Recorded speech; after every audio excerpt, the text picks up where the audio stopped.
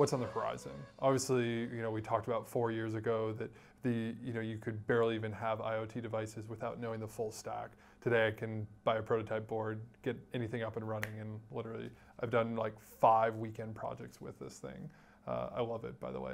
I'm a total fanboy. Glad to hear So thank you guys, but not about me. What are you guys most excited about going forward in the future? What's technology that's on the horizon for IoT specifically that really gets you excited? I am very excited about cellular IoT.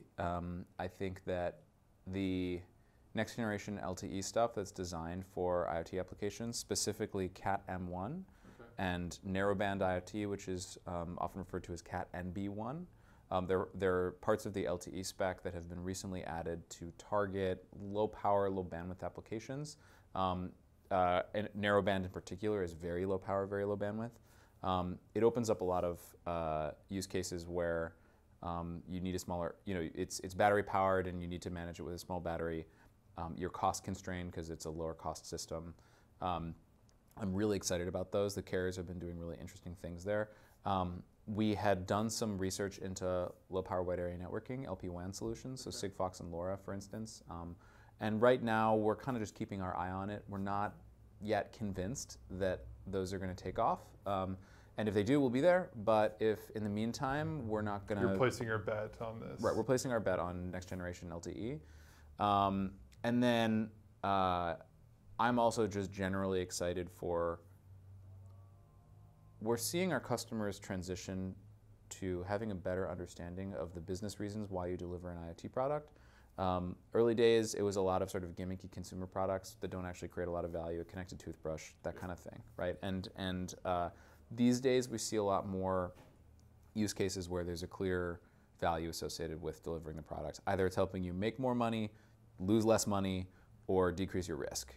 And that, make more money might be new revenue streams, hardware as a service, or consumables reordering. You have some commoditized market where somebody gets a recurring revenue model, takes them out of the trap of commoditization. Got it. Cost reduction might be things like service and warranty. So for a lot of companies, service and warranty is a huge part of their cost. If they can reduce that by getting better information about when machines break.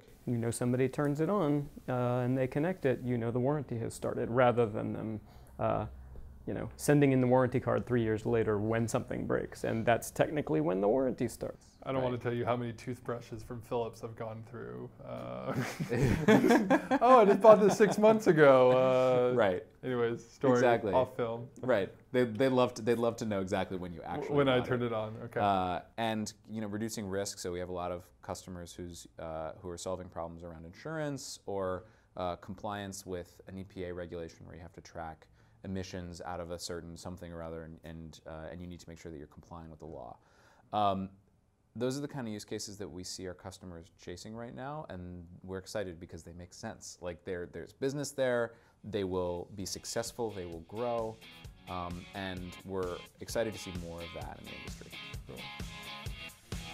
There's a lot of amazing IoT technology being developed, and maybe some technology that's not so useful.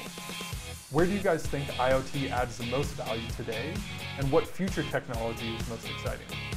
Share your thoughts in the comments section below, and don't forget to subscribe for more videos to take you into the world of hardware generation.